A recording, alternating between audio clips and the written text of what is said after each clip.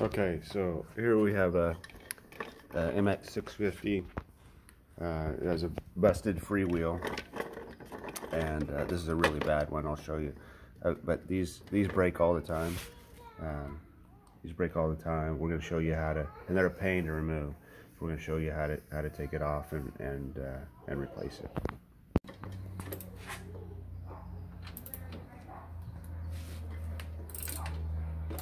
Okay, first you just got to take off this wheel. You got to take off this bolt here, or take off the nut, and that's pretty straightforward. And then you can just pull the wheel off.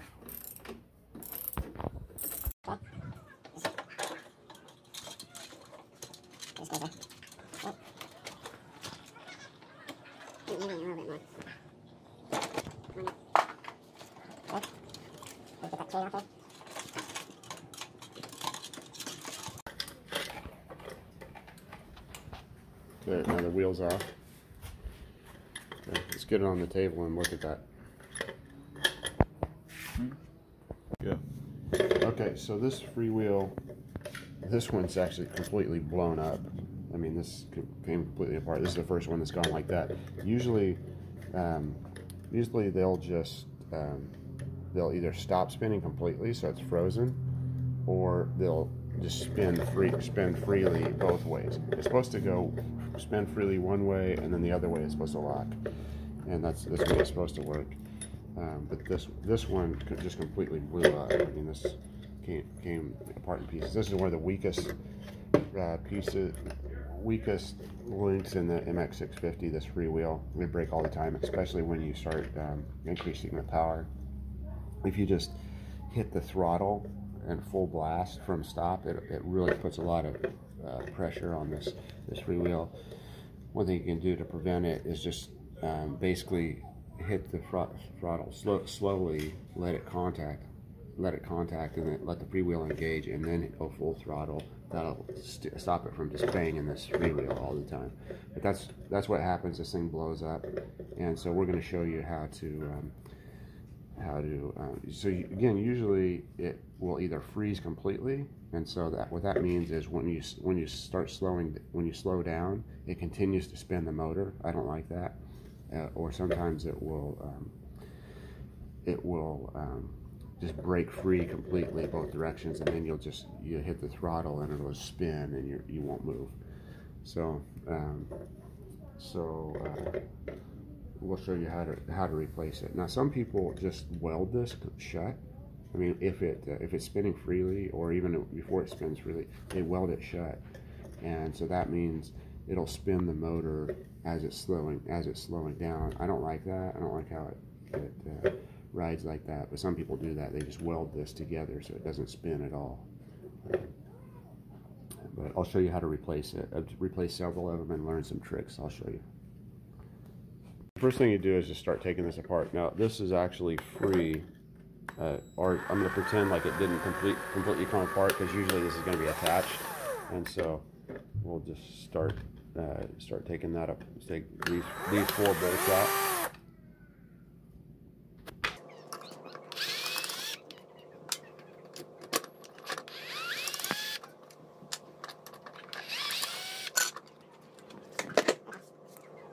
So that takes that apart. That just makes it easier. You wouldn't necessarily have to do that, but it makes it easier to get to these bolts underneath on the back, so you can detach this sprocket, which you will need to do.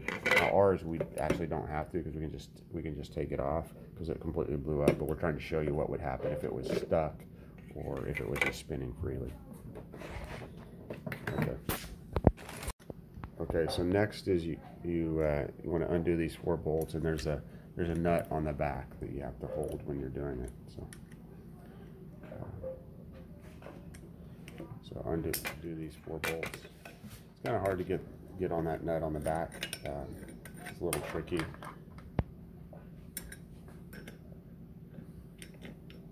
Okay, so now that those bolts are out, this you can separate this off of here. And then you're stuck with this, which is just the freewheel. Now the freewheel, you can take this off too. the freewheel, there's a couple different styles of freewheel. This one has the 2 dots right here, and they make tools where you can attach a wrench that attaches to that, and it'll turn it off. Okay. They also sometimes they have notches here on the inside, and they make a tool that fits on there, and you can pull it off. I think honestly both of those, I wouldn't waste your time on those. Because these things are stuck on massively tight, and it's beyond what those tools can do. So what I typically do, you have to be really careful.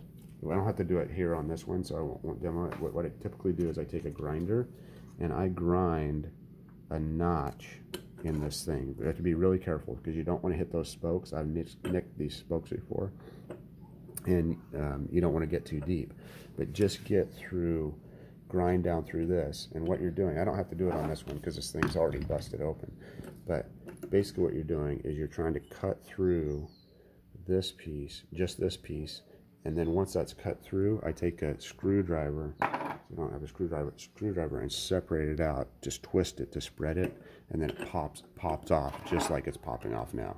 So typically you have to grind this down, just cut it. You could do it with a Dremel too, but I do it with a grinder typically. Cut that and just spread it out, and then it'll pop off, and then all the bearings and everything, or all the little bearing balls and everything will pop out. You want to get to a point where it's right here. Okay, so this is where you want to get to.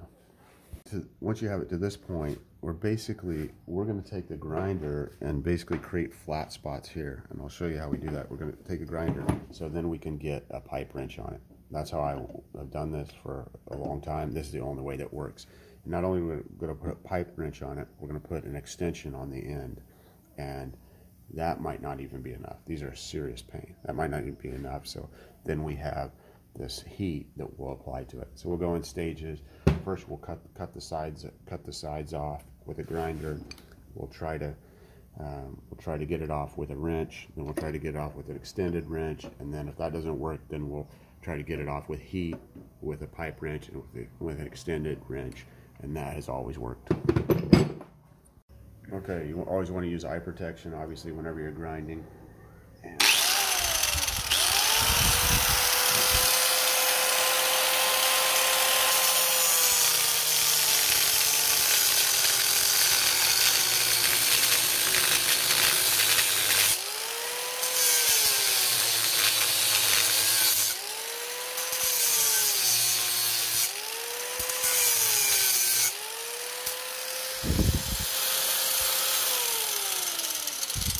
okay, there you go. Now I'm just cutting the freewheel. I'm not cutting anything else, but you see I have a flat spot there.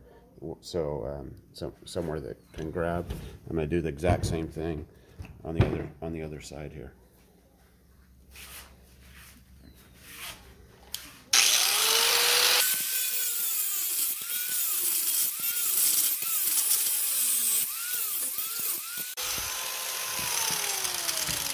Okay. So that creates 2 flat spots, and then we can get a wrench on there and really torque on it. Okay, so here we go. We're getting ready to get started. So just like we said, we're going to put this on there, and then we have this PVC pipe that any pipe that can fit over the end of that would work. But we have a PVC pipe, which I didn't think would be strong enough, but it's actually been working fine to give us more leverage. And then if that doesn't work, then we can heat. I've had to heat the whole, just heat this freewheel up with that, and it works fine. Okay, having 2 people on this really helps. Now here's the setup that we usually use. So we got that.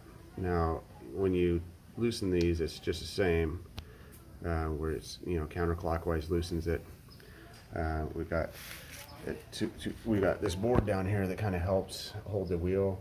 I got somebody pushing directly down on the wheel. We got the wrench on there, and then we have this pipe.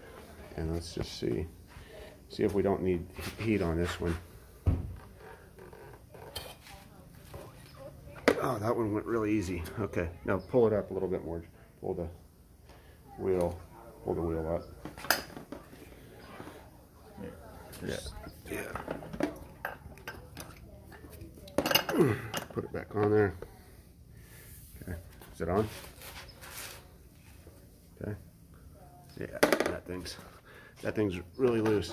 Now, you can put a wrench on that and bang on it all day, and you really have to use the leverage to do that. That's how we get it off. Okay, we'll pull it up. Now it's loose, and we can pull that off. Yeah, it's coming off fine. Okay, and we'll take that off. Okay, now that one came off really easy. We'll go ahead and pull it the rest of the way off. If we weren't able to get it to work, take this just a torch and just lay it up against here. Heat this up for a couple minutes. That expands really fast, and then and then try it when it's hot. And I've always gotten that to work. So this method has worked 100% of the time.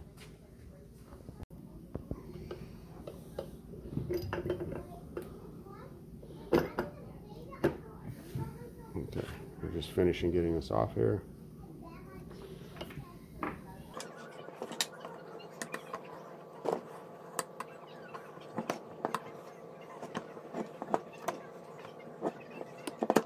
These I've been buying these replacement freewheels with, not that we need the sprocket and everything, but they come off monsterscooterparts.com.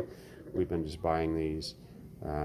They're as cheap as buying a freewheel basically, and it's already put together. So you're just buying those, and you can also, electricscooterparts.com has them too. Monster Scooter Parts has a little faster shipping, but I usually look both places, and this just screws on really easy. You don't really have to worry about tightening it down. It'll sort of self-tighten the first time you ride it. So just get it down pretty tight, as tight as you can with your hand, and the chain on it will tighten it as soon as you ride it the first time.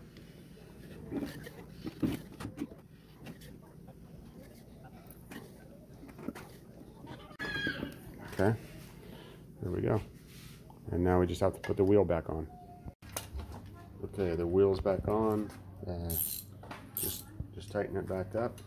And we did replace the chain too. I think you can get those on monsterscooterparts.com or electricscooterparts.com. I usually price match between the two. And then monsterscooterparts.com has faster shipping for sure, so you usually get it in 2 or 3 days, most of the parts. Electric Scooter Parts, seems like they're out of stock more, but they also have kits. So they have the here's a 1800 watt kit that we got from there. monsterscooterparts.com just usually has parts, replacement parts, but no kits. Okay, we'll finish tightening that up. We'll throw this chain back on the sprocket and do that now.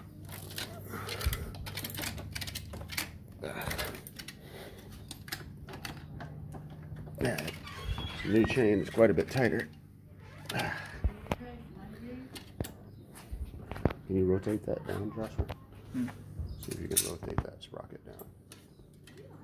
You're gonna have to crank on it. Hard.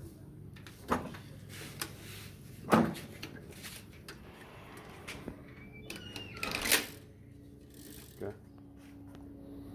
All right, there we go. Yeah, that chain's quite a bit shorter and tighter. The old chain had loosened up quite a bit, and it was popping off a lot. So I think it's good to replace the chains every once in a while too. You done tightening it? Almost.